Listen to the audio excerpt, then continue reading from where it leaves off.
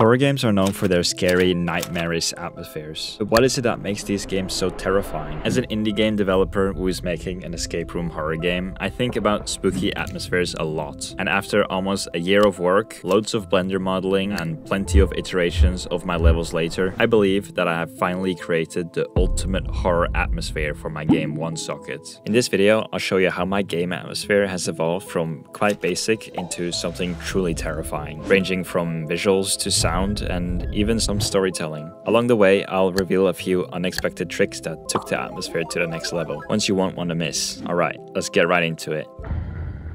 Looking at the old version of the first level in OneSocket, although it had improved from the first version, it still didn't look quite right. If we compare it to the environment of FNAF 1, we can see a clear difference. What this environment does well is give you a clear idea of the vibe of the room. The spiderwebs, dirt, and stains show you a decayed and run-down environment. The wires and other electronics make you curious about their origins and workings. Looking back at our environment, it doesn't really tell us much. Sure, there are pipes and some messy cables on the floor, but that's about it. If you want to further enhance this atmosphere, we have to think about what we want the surroundings to communicate to players. I wanted the first level to give you the feeling that you've just been put in a worn-out, torn-apart basement, hinting that many people have come before you and that some horrible things have happened here. With this in mind, I added scars and cracks on the walls and floors. I did this by going on royalty-free websites where people post photos of damages and cracks in walls they find. I picked out some cool looking photos, put them into Photoshop,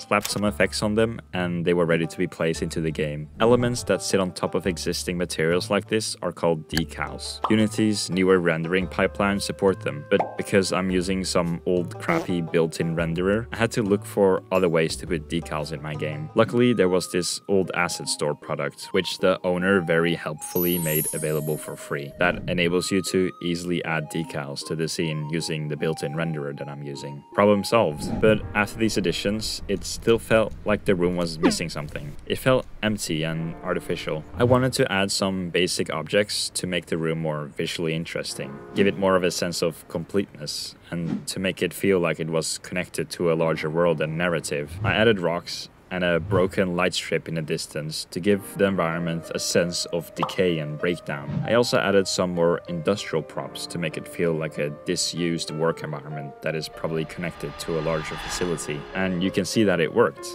The second level also needed visual improvements. My original idea with this environment was to have it be small so that you could feel claustrophobic. Although this might have worked, it hindered the amount of visual detail it could have. To fix this issue, I increased the vertical size of the room, making it similar to a long elevator shaft. You're placed in the middle of it, with both the ground and ceiling being wire mesh. This immediately increased the sense of horror, as the seemingly unending space above and below highlights how caged in you are in this tiny space. Having the environment set up like this would also still have you surrounded, while giving me much more space both above and below the play area to put scary elements that would enhance the atmosphere. The floor material also really helped with the sense of horror here, as it doesn't seem stable enough to hold both you and the machinery over this huge drop. After these changes, the environments look a lot better. Also, a general principle is that populating an area with objects make it seem much more like a polished space, as if more thought has been put into the whole environment and therefore the game itself. FNAF wouldn't be the same if you were just sitting in a box. It's a cluttered, lived-in and worked-in space with connected lore. That is what draws players in. Talking about lore, it is also a central role in creating an atmosphere. I found it so important that I added an entire interactable intro section to my game, instead of the usual Star Wars intro style text. But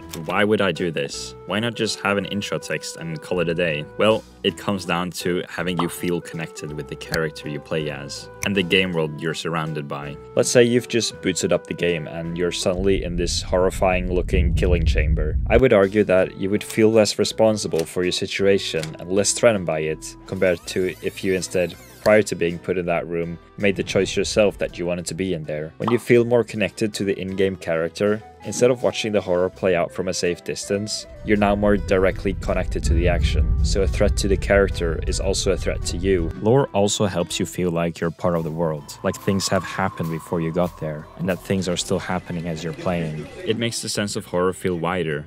that not only the situation is terrifying, but the whole world you're thrown into is surrounded by horror. Sound also plays a vital role in reinforcing the horror atmosphere, making the environment feel more alive and unsettling. To bring the atmosphere in the first level to life, I downloaded this really cool royalty-free recording of a French library. It had people talking and walking around, doors opening and closing, as well as a general ambient hum. I put 2 audio effects onto the recording, one reverb filter, making it seem like the audio was coming from far away in a big room. This ambient noise really gives the feeling that you're in a small part of a larger active work compound. As for the second vertical shaft level, I wanted to make you feel just like it. Well, not just like a vertical shaft, but as if you were actually in one. Instead of a library recording, I found a recording from the ambient noise of an abandoned warehouse. It had some faint metallic sounds in the background, which made it perfect for this level. But not only is the ambient noise important, sounds that other elements in the level make also have to feel like they're part of the environment. Listen to these 2 examples.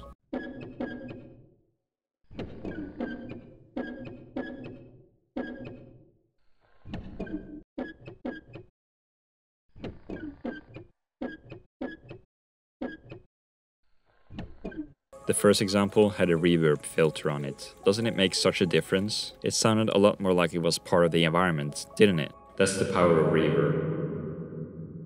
if you're interested in this game, please wishlist it on Steam. You'll get notified when the free demo and the full game releases. Thank you. So we've looked at how visual, lore, and audio elements could affect the atmosphere, but that is all pointless if the gameplay itself is a distraction. If players don't understand what they are supposed to be doing, they aren't gonna notice the claw marks on the wall or the subtle ambient sounds. One big problem my game had was that parts of the gameplay were confusing. The source of this problem laid in the first thing you encounter when playing a new level, the tutorial. For the first level, it was not obvious that the tutorial had a problem with it at all. It only became clear to me when I watched some of my friends play the game. They would play through the tutorial without a problem, but later in the game I observed that they had missed specific details that were vital to the gameplay, such as the speaker having a limited charge, or that the clock had to be plugged in constantly to progress. My theory is that the problem lies in the speed at which the tutorial plays. You see, the dialogue is only displayed for a few seconds before disappearing, meaning that new players don't have much time to read through it thoroughly, and as a result,